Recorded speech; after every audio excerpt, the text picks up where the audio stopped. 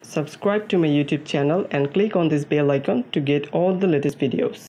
Hello everyone, welcome to my channel. In this part I'm going to work with how the detail of each product page. Okay, so in this part we will learn how to work with use params and get particular ID from URL. Like, let me see, you need to work with, make sure your Django server is running and your XAMPP is running. Okay, and go to React application. See, when you go to our particular API, like we have ID of 1 and ID of 2. If you go to the API/ID of 1, it will give you the information of ID of one product. Okay, its name, image, price, description, all of those things. Make sure in the URL you have ID of 1. If you go to the ID of 2, it will give you the information of ID of 2. Then you can delete it, update it, whatever you want, but it is giving the information by its ID. So to work with that, you need to do something. Okay, so you need to configure some information and you get all those ID from the URL using use params, and get products ID from the URL. This is very important. And get all the products given by the ID using axios.get and particular ID. And we show all the information of a detail page of each product. Okay, and we'll add all the link. In the detail page we have these two buttons to update and delete all this product by its ID. Okay, so the update, in the update we will work with the next part of part 5. So till then watch all my videos to learn all the concept. Now in this part I'm going to work with only the detail page. Okay, and it will come all the information by its ID. So in the detail page, product detail page, we need to create a function rsc, and here we'll have h1 and it will have a product detail. Okay, it will have a product detail. So how we can route it? In the app.js file we have all the routers, so you can copy this thing and paste it here. If you go to the //.id/, so if you go to individual product in the root directory, if you go to the individual ID, so :id, okay, so it will give you particular information from that particular ID of that product. So individual single product information you will get. Okay, so like that, in the URL you have this API/ID. So in the API you will go to the slash and dot its ID, and it will import the product detail page. Okay, it is naming as product detail. Okay, so as you can see, product detail is also added from the components product detail file. So very simple. And let me add one more thing. Like for update, we also use the ./id and /update. When you go to that URL, it will update it. So we'll input update fields to create an rsc. Okay, it is update page. Okay, so it's update page. So in the app.js we need to update product page. Okay, it's also added because it is only very similar. It is getting the ID from particular URL and you can update it. And when you go to the /.id, it will give a particular product information by its ID. Okay, so these two things are super important. And now our route is done. Okay, now we need to work with product detail page. The product detail page, here you need to work with use state, and need to use effect. Okay, so what we need to do, we need to create a state which is product, single product. It is not products, it is only a single product. So product, and give it a use state, and this is single product. You can select it as null. Okay, because it's a single product information. Then we get const get single product. Okay, get single product, and it would be an asynchronous function, async. Okay, and it's gonna get const data from the await, and it will go to the axios, select it, and it will import axios. Press enter, axios.get. Okay, you can write using template string, this one. Okay, and delete all those things. You need to go http localhost 8000 API, and you need to use dollar, and you need to get the information by its ID. Now how can we get this ID dynamically? Using use params. For that you need to use const ID using use params. This hooks is used from React router to get all the URL from the particular URL that you want to get. Like if it is an ID of 5000, it will go to the ID of 5000 and it will get all this information by this ID.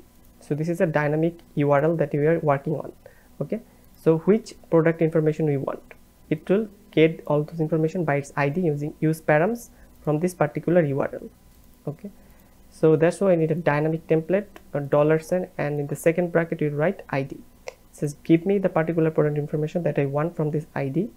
Okay, and we're gonna console.log this out, this data. Okay, and then we can also set this data in the set product method. You need to set this data that we currently getting, okay, in the set state. Now in the product we have all the information. Okay, now we need to use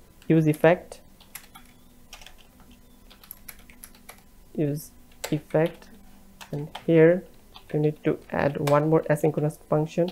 Make sure it is calling only one time, that's why I need that, and it's calling get single product. Okay, when you run this page, when you go to the product detail page, it will run this function. It will render all the single product information. Make sure it is asynchronous and this information is coming as an await, because we need to have a network connectivity to work with this data. Okay, otherwise it will not work. So we're setting all this data, okay, in the set state of the set product, and now we have all the product, and we on the product state we have all this information. Now we can render this out one by one in a div tag. So this is a div tag, and we need to have a class name, and it will have a single dash product dash info. Okay, and here in the p tag we have the product dot its name. Okay, we can get all those information from this product, and dynamically we can getting all this information, all this product name from this particular ID of this product from this particular URL. Like we want to information of product of 1, and it is getting the ID of 1 from the use params, and by this ID we are getting this information and setting all those data in this particular product, okay, that we got. And now we have the access to product.name. So you need to save it, and as you can see we have the information that is coming product name. When you go to the product/1, if you go to the product/2, we want to get the information of product 2, it will showing the Asus gaming laptop. Very simple. And we can see the image as well. Okay, image, and it have a source, it is product.image. okay, as you can see you have the image and this name, and you can work with the UI later, just given a height of 200 and width of 300.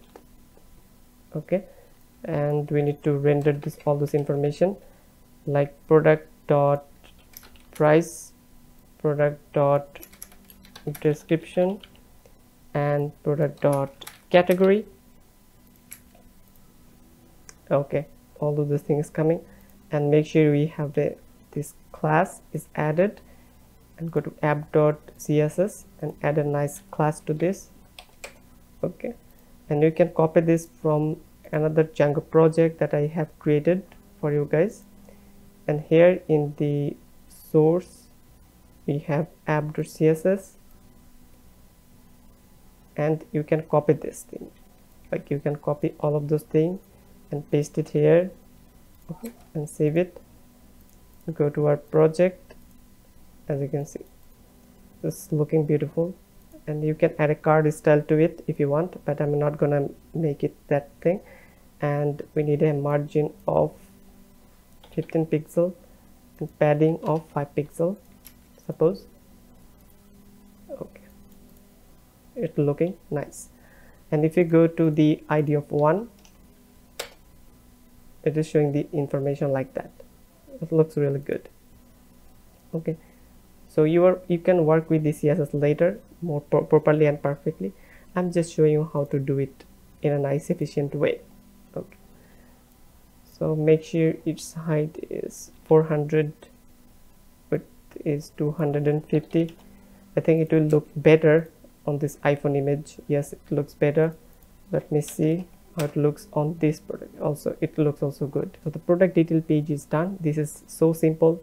Just get this ID from this use params from the URL, whichever product information you want, and based on that you're gonna get exhaust.get that particular API. You go to the particular API, and in the dollar just set the ID, dynamic ID from you get from this use params, and based on that it will get all those data, and in the set product you will set all of those data, and now you have the product information, each product information. Now you can render this out. Let me add a link. Okay, and link have a to property, and let me go to update this information. First we need to add a class btn dash primary, and this link is called update. Okay, and copy one more link, and make sure you import this link from React Router DOM, and this is for delete. Okay, so it will go to the update page, and if you click on delete it will delete, but we'll use the delete functionality later, not in this video. Okay, first we'll work with update and then we work with delete. So let me see how it looks. Okay, we have update and delete button. Make sure the delete button is danger, and you have a margin of 2, and give it a margin of 2. Okay, it looks far better.